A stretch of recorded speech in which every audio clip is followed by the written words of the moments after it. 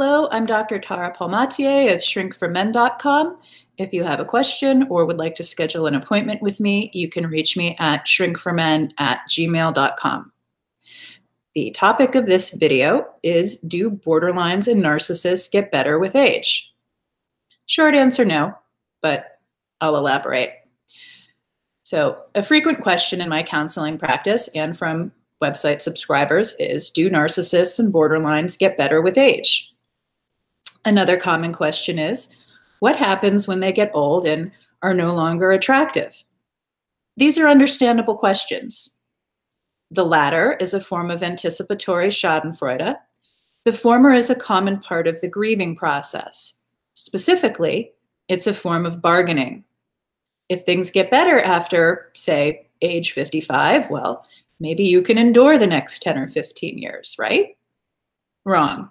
Well, I mean, you can, but things are likely to worsen, not improve.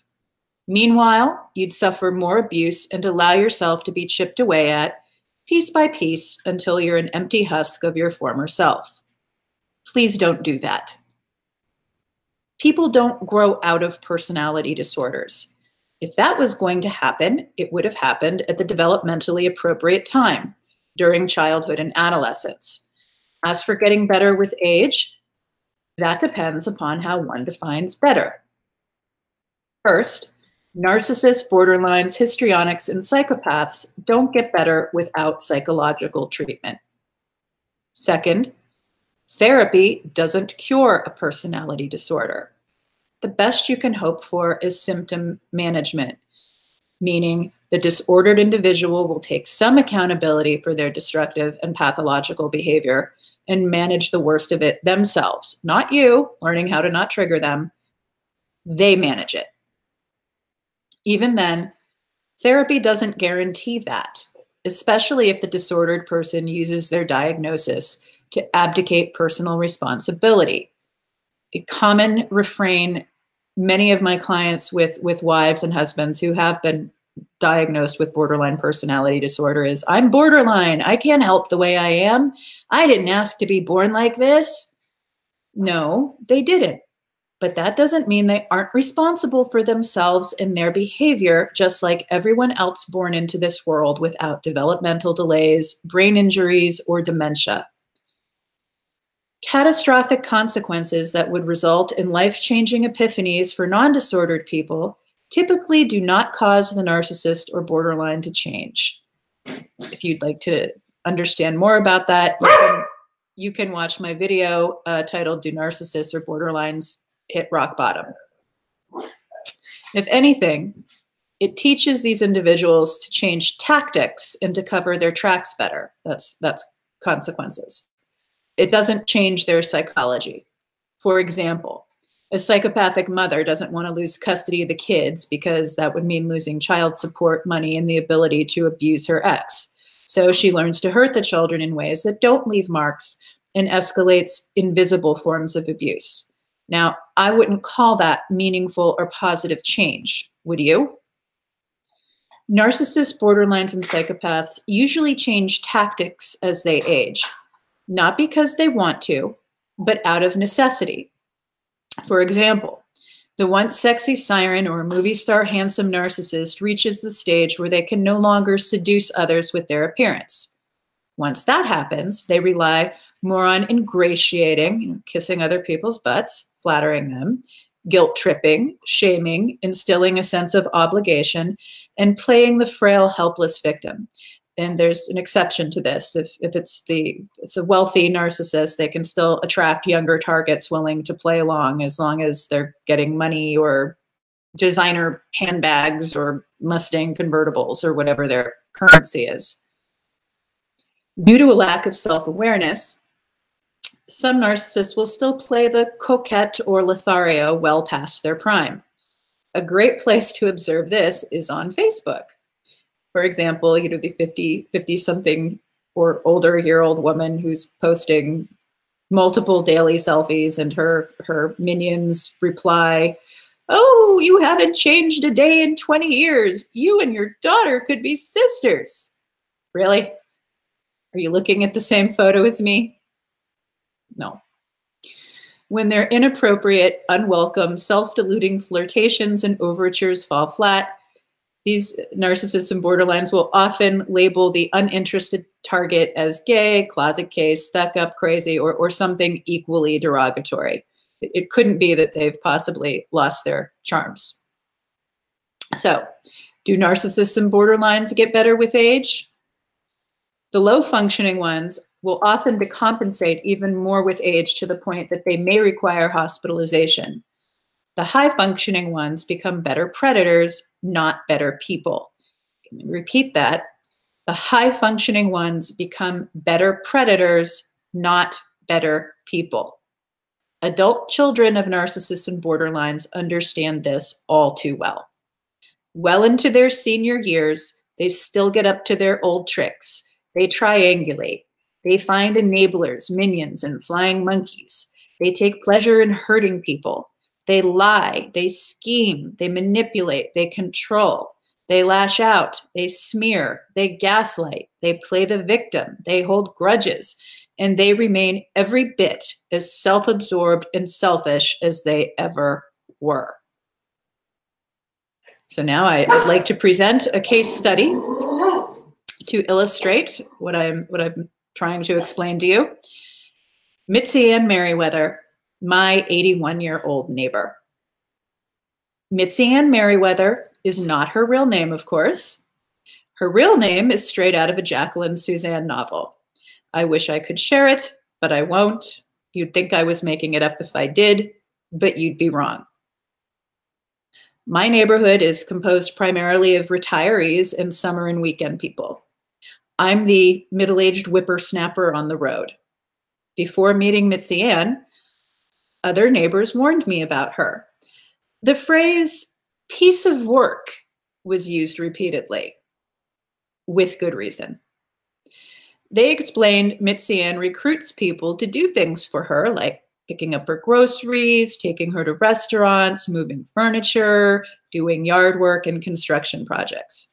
Also, they warned me that she would try to sell low-quality antiques at inflated prices and find other ways to make money off of me if she could.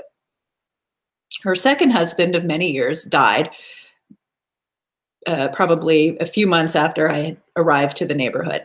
And I met Mitzi Ann. Sorry. Maybe Mitzi Ann is at the door. Shh. I met Mitzi Ann about 6 months after his passing. From all accounts, her second husband was an incredibly kind and generous man.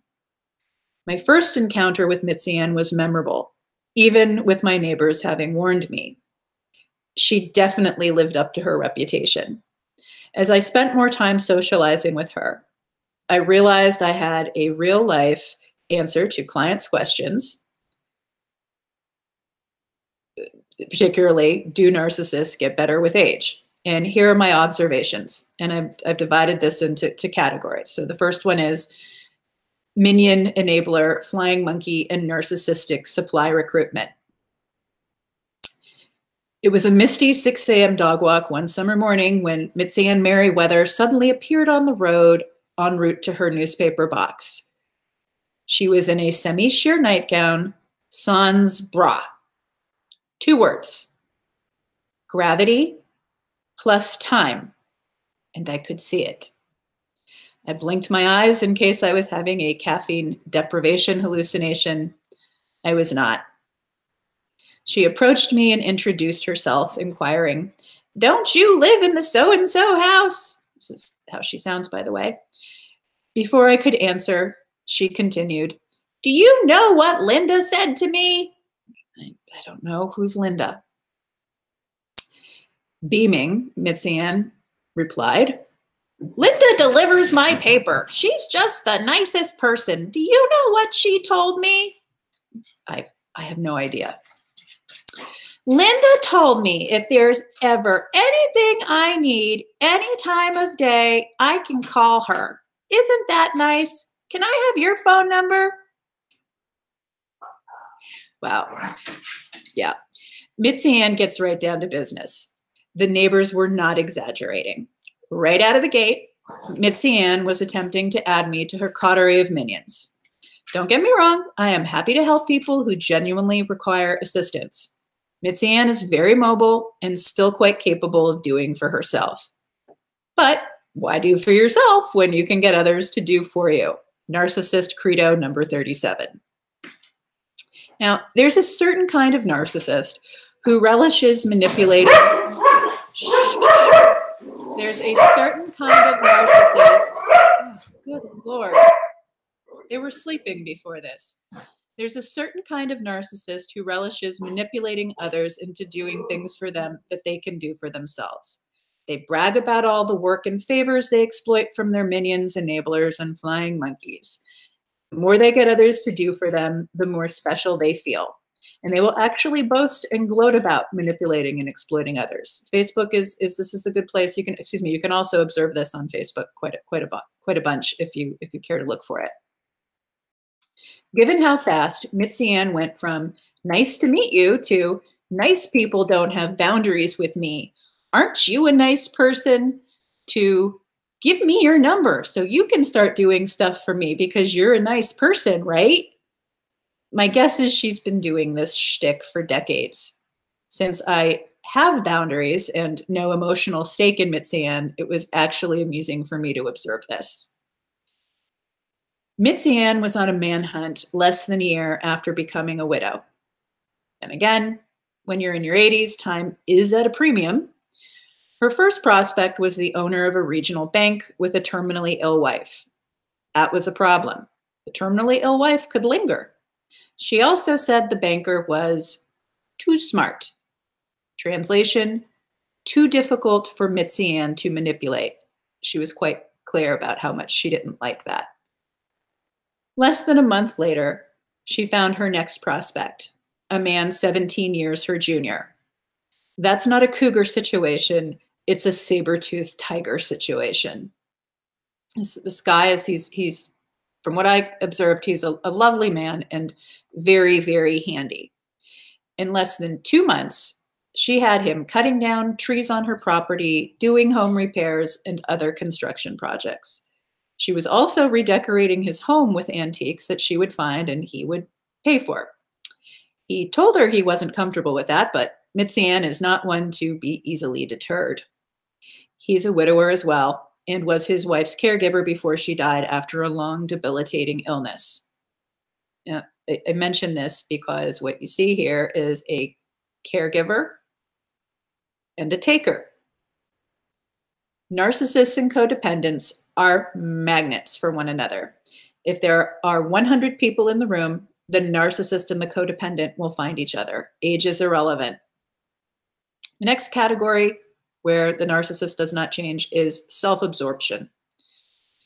Narcissists cannot stand not being the center of attention, no matter how young or old they are. And Mitzi Ann is no exception to this. When we were still socializing, sometimes I would time how long it took her to interrupt conversations that weren't focused on her about how wonderful she is, and she would, with a totally random non sequitur, bring up something about herself. The longest I observed her go without interrupting when the topic of conversation wasn't her was about 3 minutes and 42 seconds. If the rest of the group was talking about politics, she would tell a story about how a politician who shall not be named bought her old family farm. Is this true? I have no idea. If we were all laughing about different movies or TV shows, she would, out of nowhere, start talking about the cocktail dresses she sewed for herself and all of the rich suitors that she had. If the rest of my neighbors were talking about an upcoming vacation, she would jump in and talk about the giant fishing cruiser her second husband bought, how she decorated it, and the trips they took on it. We were discussing development plans in the neighborhood. She would proudly tell the story of how she targeted and manipulated herself into her second marriage. That poor guy didn't know what hit him. She's proud of this and gives relationship advice to me, or she was giving me relationship advice at the time, that I needed to learn how to be, and I quote, conniving to get a man. And this answers another often asked question. Yes, sometimes narcissists are very aware of what they're doing. She knew she was conniving. She was proud of it. mean girl behavior or mean boy behavior. This is another thing narcissists and borderlines often do not grow out of. Many female narcissists started out as mean girls. They engage in one-upsmanship, putting down their peers in order to make themselves feel better. When I met Mitzi Ann, we were both single. She'd bemoan whether or not she'd ever have another man in her life. This was a frequent topic of conversation for her. To make her feel better, I'd tease her and say that she'd probably find herself a boyfriend before I did, and bless her heart, she did. Prior to snagging her younger man, she would invite me over quite a bit for dinner or martinis because, hey, even though I was just a woman and wasn't male attention, it was better than no attention at all. I knew something was up when I didn't hear from her for about 6 weeks.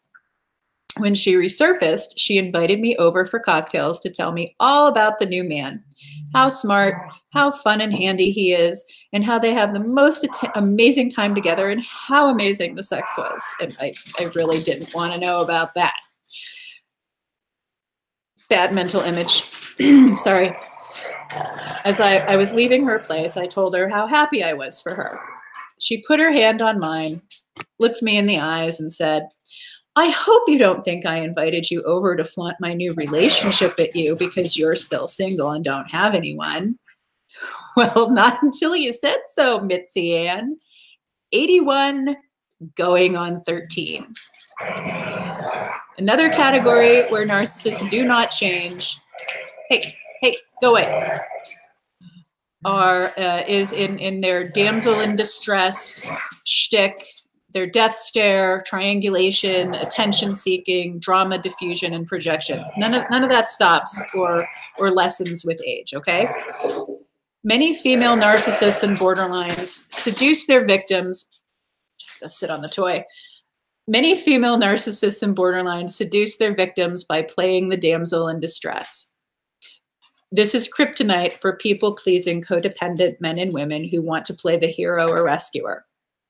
To be fair, there are also male narcissists and borderlines who like to play the dude in distress, and I have dated more than one of them in years past.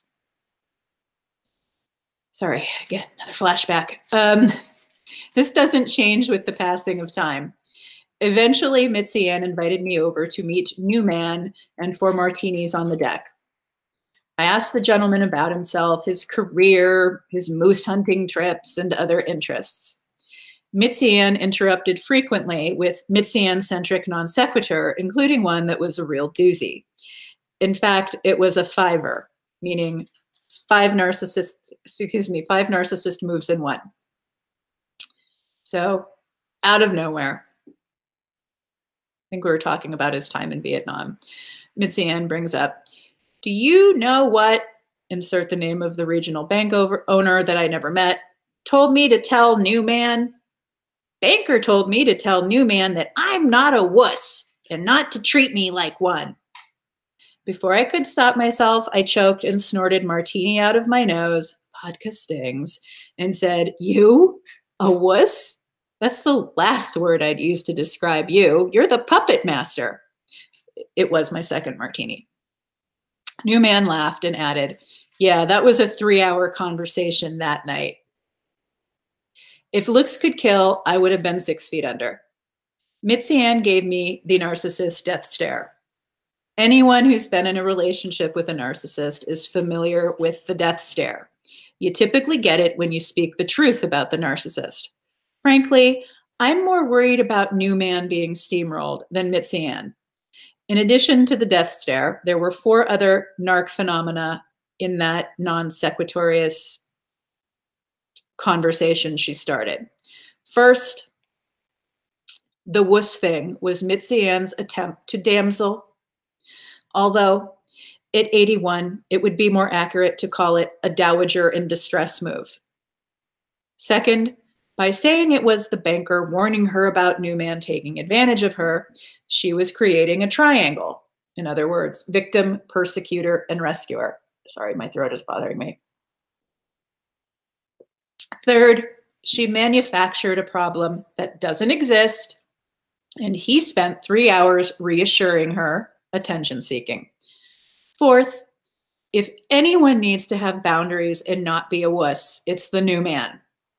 Mitzi Ann was projecting. If you've any lingering doubts about narcissists, borderlines, or psychopaths changing or improving with age, doubt no more. But if you do still have doubts, just visit some support forums for adult children of narcissists and borderlines. They're still scheming, still sniping, still abusing, still manipulating, and still crazy after all these years. Or you can flush another 5, 10, 15, or 20 years of your life away. The choice is yours. Epilogue. Mitzi Ann has not invited me over for martinis since I called her the puppet master when she was claiming that she was a wuss, which frankly is fine by me. Also, to anyone who's curious, Mitzi Ann has 3 adult children. One is, she was able to do well professionally and is retired now, but never married and is an incredibly angry person. The middle daughter is an alcoholic diagnosed with both bipolar disorder and borderline personality disorder, and her life is an absolute chaotic train wreck. And her youngest child, the son, is absolutely positively the sweetest, nicest, codependent doormat you would ever want to meet. Take that for what it's worth.